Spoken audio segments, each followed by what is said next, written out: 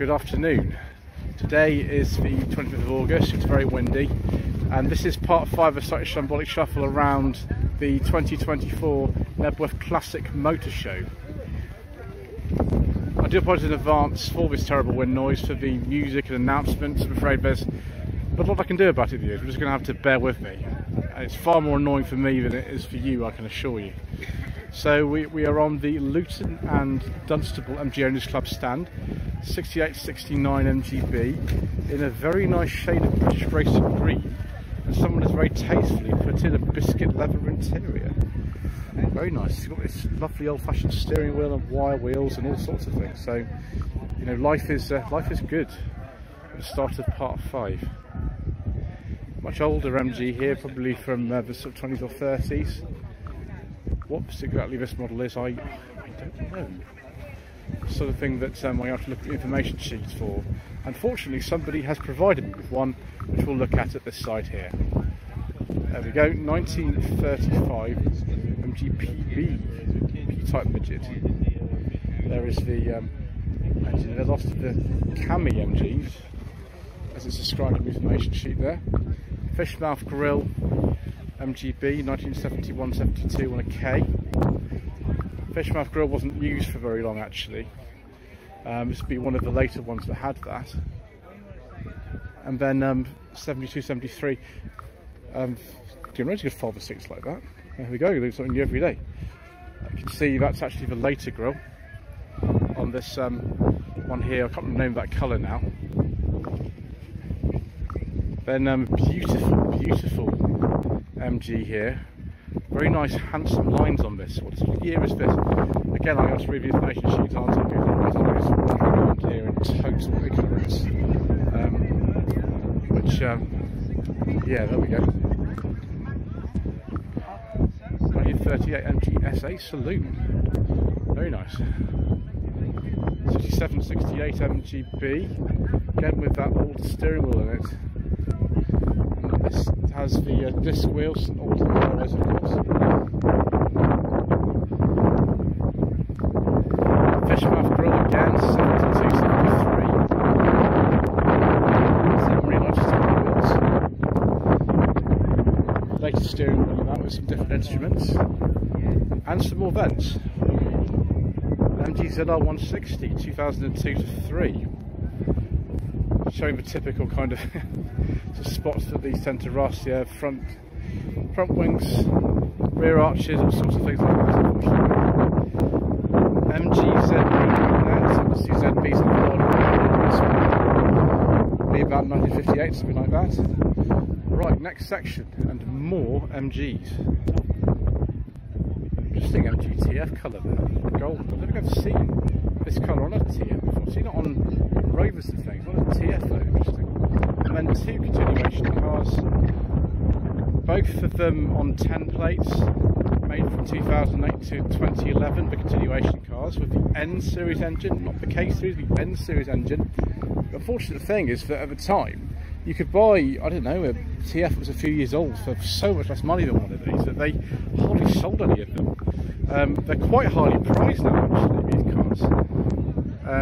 Different instruments and things, you know, slight variations in interior trim and things, but yeah, nice. 2003 TF in a trophy blue. It's probably a 115, but the door mirrors on there. 1973 to 1974 MGB GT with some rose style wheels on it. Yeah, 998 2002 MG TF in trophy blue. 2002-2003 MG TF in starlight silver, same colour as 45.6. 2004 MG TF. 2004 approximately MG TF 160 in a nice colour there. And then, better for me, 1993-1994 MG RV8 in dark green, the beige leather interior and wood. I do like a nice beige leather interior. So more Granadas here from the Granada Nuts Club. Actually this is the Granada Nuts console. It's all 2.5 V6 estate. This would be a rare old thing, this. Consoles were only made till 1975, so that one I don't think is roadworthy at the moment, but it's good to see it here. It's been saved from, well, scrap or something. 83, 84 Mark II Granada. I wonder what the specification this actually is. It's 2.8, 2 litre LX. Well, that's a rare one. Most of them I see, the 2 litre sort of Mark II Granadas are 2.8 gears like this, with some Mark III Scorpio Cosworth wheels on it. It's a very common upgrade for these because it's easy to get tyres for them. They look good actually on that. 84, 85 on a B. 2.9 gear X, which will mean that someone swapped the engine over. So watch out for that big hole in the ground, viewers. There we go, 83, 84. HHK, I wonder if that's Ford press car originally. Type 9 5-speed manual, again probably with the 2.9 24 valve Scorpio Cosworth engine. Pre-facelift Mark II, 79 to 80 on a V. Yes, it looks so correct like this with the driving lamps and fog lamps on it. Again a gear, probably a 2.8 but I'm not sure. 2.3 gear, yes. I'm glad I checked because I was initially wrong. 82, 83 on a Y. 2.8 injection gear saloon with a Chatsworth interior. That's got the automatic, most of them were autos, the manuals were quite rare. Gear X, also a Gear X. I think these are the same colour. One of those are the TRX wheels or the gear wheels, but very slightly different. It's got the green Chatsworth interior. The front spoilers like this said 2.8 injection, whether or not you had an injection car or not, they just came like that. This one, very late, Mark III Granada gear estate, 93, 94. And then another Mark II here, 81 to 82 on an X, 5-speed manual in that one. Interesting gear lever, I've not seen one like that before. And then I think this is an Irish built purse. I have seen one of these before. Actually, when I went to Ringwood for an All Granada meeting in 2021, they raced one of these. It was in very, very poor condition, and you can see actually that this looks sort of comical like this. We've kept the doors in place. Bonkers, isn't it? But that's why they did the conversions in Ireland back in the day, in sort of 84. And then something very close to my heart, what was used to be called the 300cc Owners Club, but it's now the Nissan Datsun Owners Club. 79 to 80 Datsun 180B, also known I think as the Violet. That is a very, very, very nice condition. Amazing. Then the K10 Micra GSX. I think this is a first facelift car. Second facelift occurred in 89. This is an automatic. I think it's probably 1.2 if it's an automatic. 87, 88 on an E. Very nice 300C here. 86, 87. With the 3 litre V6 engine. And there's a car that I filmed actually last year when I was here, this one. I can't remember if it's an 85 or 80, I think it's an 85 this one. These are not common cars, they're about 15 or something on the road. So to see two of them together like this is amazing. Then we've got another one of 70s estate cars. This one's left-hand drive. Sherwood Johnson City, Datsun 510 was called in America. And then a Laurel, a C30, right, C32 Laurel these are. I've driven a C31, not a C32. This one, 87, 88, but we replaced them this one by the Maxima actually. I love old Nissans and Datsuns, it's probably why I own one myself. 1989 N13 Sunny I've got, hopefully it won't be back on the road next month. And then some Fords. Mark 7 Fiesta, very good second-hand cars those actually. Mark II Focus ST, and then some more classic ones. 1989 to 1990 Ford Escort XR3i Cabriolet, I think this would be. 89 to 90. And then a Cosworth RS 500. Yes, that's more like it, viewers. We like this sort of thing. 87 only. I think 87 was the last year for those, so it's a very valuable RS 500. Later Sierra Cosworth, 92, 93 on a K. Sapphire Cosworth 4x4 with some modification. Interior looks very standard though. And then another Escort Cosworth. The second one we've seen today, actually, viewers. Must be rather like that. That's rather a lot. And then, of course, the fantastic Mark 6 ST, which is a very, very nice car drive. I'd like to try one of these actually. The only Mark 6 I've ever driven have been quite standard. They're good. Well, there's a ZA magnet as well. So you see the ZB and the ZA magnet today. Someone's very sensibly put a 5-speed gearbox in there. I wonder if this has also got a brake servo in it now. Both of which make the cars a lot easier to live with and drive. Original hardware is like you are. Bedford MG Owners Club, MG, this one, this will be probably a trophy one.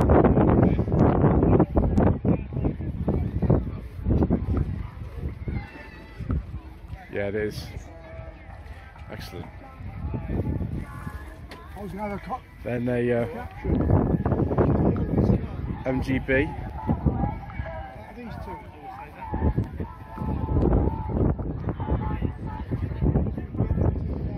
Should have a Fishman's grill like that. Well, I think so. 69 to 70. 1970 Morris Minor Traveller Trafalgar Blue. I have driven a 1970 Morris Minor Traveller Trafalgar Blue. I drove that in March. Brakes were terrifying. Minor Tourer. Compound wipers about 1960. 1966 Morris Minor Traveller.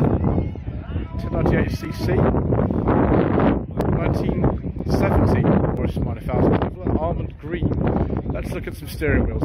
Yes, this has the correct steering wheel for the year, introduced in October 64. Someone's actually put a Type 9 Ford gearbox in there because that makes it easy to drive. Yeah, also got correct wheel in both of these. This one is a 67, 68 on an F. Forget the colour that these are. Must have as many Morris Minors as possible. That's the law of the show, isn't it? Oh yes, FD Victor here. But someone's dropped in something rather more powerful than the original Slant 4 engine. The V8.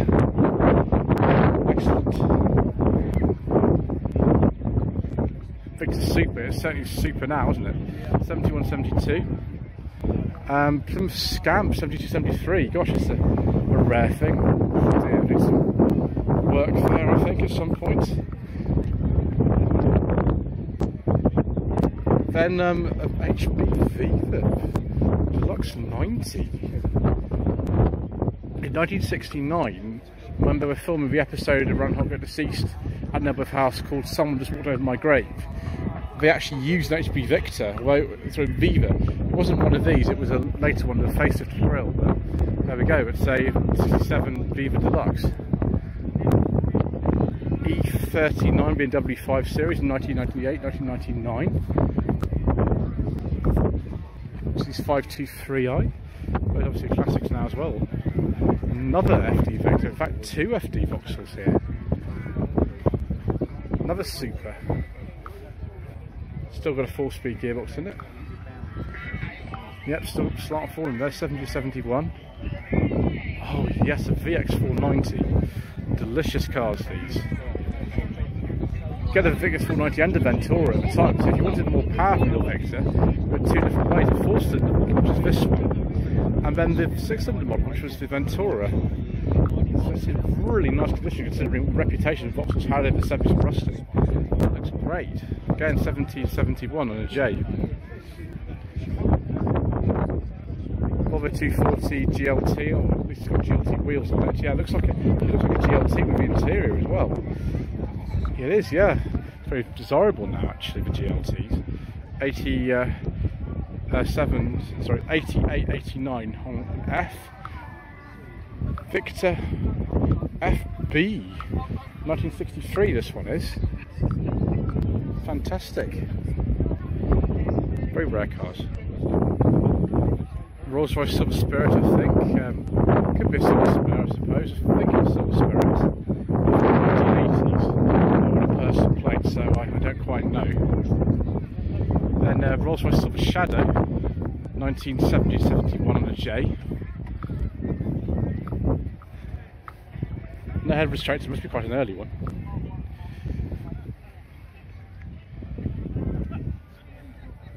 MGB GT 6869. Sorry, MGC, I do apologise, I looked at the front of it first. MGC 6869. Fire Frost, this TF is 2005. Nice colour, Fire Frost actually. 2004 Mini Cooper R50. Yeah, not a Cooper, this is a normal Cooper. And Chrysler Crossfires. I have driven one of these actually, viewers. They're alright, they look alright. I'm just not particularly impressed with the way that they handle or ride. It's just a bit of a problem for me when I drove one, but you know, everyone's got their own opinion, aren't they? 2006, that one. That one personal plate, I'm not sure. Do we have any of the SRT6 ones here, or are they just all standard ones? Not the greatest success, I don't think. People do like them though. 2000. Personal plate with Sam on it. Yeah, one I drove was an auto. You could get a manual as well. One I drove was an auto, like this one. Then a 1991 to 1992 BMW E30. Late of the Shaper 3 Series. Very nice actually, those. Very nice indeed. Let's look at some classic minis. 1985, 1986 Mini Mayfair. Heavily customised. I'm not even sure those originally Mayfair seats are there anymore, but that looks good though. Mini British Open, yes. I think these are the original seats for it as well.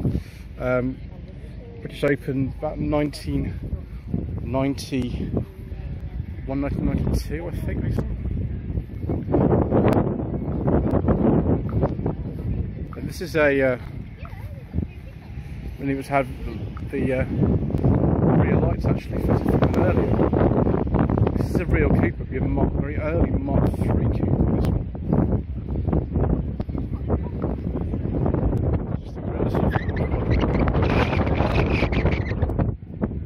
Then a Mini Minor Traveller, Mark II, I think this would be, about 1968. Interesting looking one. It's Woody, you know. Woody, yeah. There's Woody. What is full of beds?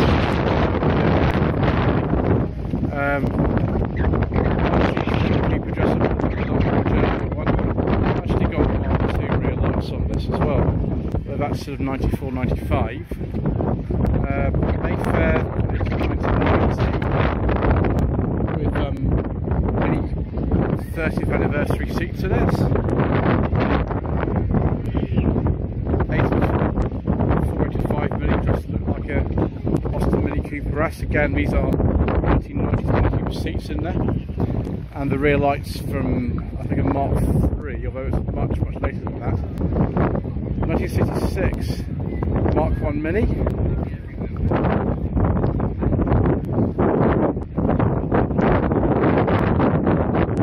Mark III Mini, 1972. Club with different steering wheels, things like that. But that's had a round front end bit on it, so I don't know what's going on there. Never mind, keep going. Here's a 1275 GT, have the same front end as the Clubman. Early one actually, 70 to 71, this particular car. Quite desirable 1275 GTs now. Then we've got a Mini with a mini trailer. This one is from the early 90s, it'd be 90 or 1991. Same year as this one. I don't think this is actually necessarily look. No, it's a normal one. Very, very late pickup, one of the absolute last, an A plate. I've never seen one in an A plate before actually. So BU80 registered truck, but it'll be made in 82, right at the end. We got some modern Mustang. I'm probably going to skip over the modern Mustang and go straight onto some of the older ones, like this Fox body here, with the I just think sort of rapid versus the 97 Mustang GT, 2002 to 3 Mustang. Slightly different front end from the other one. And 3 of the previous generation shape. Personal plates on some. Yeah, it's a Shelby GT model. 2009. And a few things there actually. Right, next section quickly, viewers. Fascinating. I think this is a load of ogles. I think these were called the SX 100. I think they're mini based. I've never seen one of these in real life. That's got a Morris badge in front. Yeah, Google SX 1000. Yeah, based on a mini, but with a different model. I've only ever read about it. I've never seen one in real life, and there are 7 here. 7. Goodness gracious me! They're tiny little things. It comes up to my waist. That's crazy. 61. Apparently they're only like 66 actually ever made. There we go, this is all information. SX 1000 was introduced in 1961. All of the mechanical came with the Mini, but with a new shell. There we go. I think they were only made for like a year or so. How so many of them actually survived and how many of them are here, I don't know, but I'm very grateful that they are here. Very grateful indeed. So we go on to the next row. Lancia Delta HF Integrale. Very nice. This is a 16 valve one. 1990 Japanese import, but they're still left-hand drive. Sensible offers only. Cool Ian. 749 870 626. Excellent. We like that, viewers. We like it very much. Unfortunately, we're not going to be buying it, so I can't afford something like that. Anyway, Cooper Sport 2000, one of the very last original minis. We've got a Clubman or a 1275 GT here, which is from mid-70s, 74, 75. One of the revived Mini Coopers here that looks actually remarkably original in comparison to some we've seen today. 1970 to 71 Lotus Elan, I think it's S4. Look at the crazy on the fiberglass, isn't that mad? We've got a Thames van. I forget the name actually these went under. Was it 507 or something like that? I can't remember now. They were made precisely before the Transit came out. 2000 Chevrolet Corvette. I think this is a C5 Corvette from memory.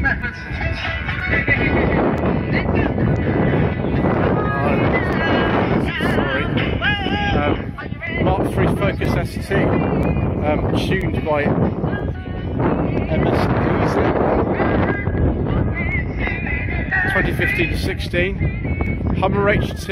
I can't remember what year these came out actually. Whether that plate is original to the car, I don't know. Could be. Oh, another Sierra Cosworth hatchback. Is this an RS 500 years?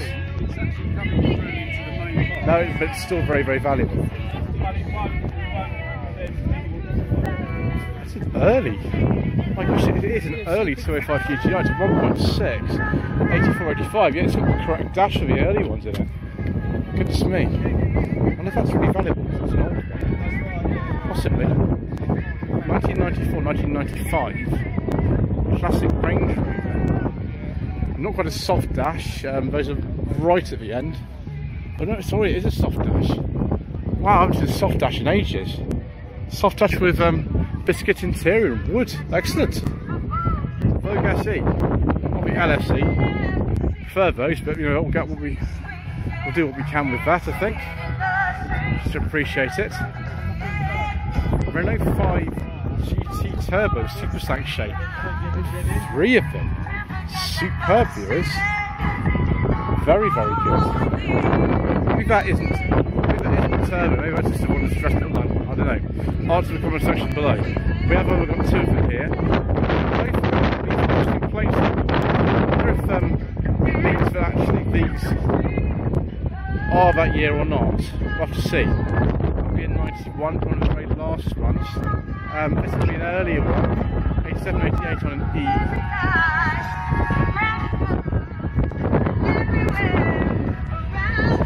82, 83, Escort XR3i, the early XR3i is that one, with the correct driving lamps.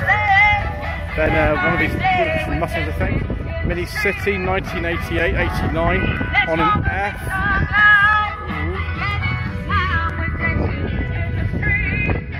Then they're Mark 5 Cortina 1.6. It's quite a something like it's a Crusader actually, because by then the Crusaders were out. It'll only be an 82 because that's actually be a production finish for them. Pontiac Firebird Formula 400, like the ones that are in the Rockford files. 71 to 72. Dodge Super B.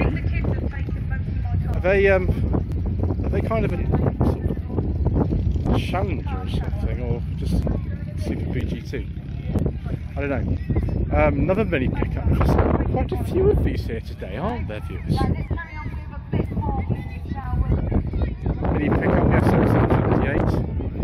78. Then let's just get this over with quickly. Mark II Focus RS. I think these have the 5-cylinder Volvo white body. 1991, 1992, Peugeot 205 1.9 GTI. One of the later ones, this one. 1989 to 90, if that's not a personal plate. Porsche 944 S2. 1987 to 1988, Ford Sierra Sapphire RS Cosworth. Very nice, lightly modified but tastefully so. Then we've got R129 Mercedes-Benz SL, complete with a beige leather interior and wood. Very, very nice, viewers. It is for sale as well. It's SL 320. Telephone 07958 592 810. Another nice Mercedes here. It's a C124 1995 320e Coupe again, dark blue with a beige leather interior and wood. Sale at 1995. No telephone number, so this can't be yours because you don't know how to contact the owner. 1991, 1992, and then another Mark 1 Escort 2-door. 72, 73 on an L. I think the lights at the back of these are the same as on the Capri, aren't they? And then right at the end, 68, 69 Triumph Test convertible with overdrive apparently. Anyway, that is it for today. We'll be back tomorrow for part 6 of the slightly shambolic shuffle around the 2024 Knebworth Classic Motor Show. Please don't forget to subscribe to the channel, like the video, comment below. Hopefully tomorrow we'll have less noise. And we shall see you again for some more incorrect information.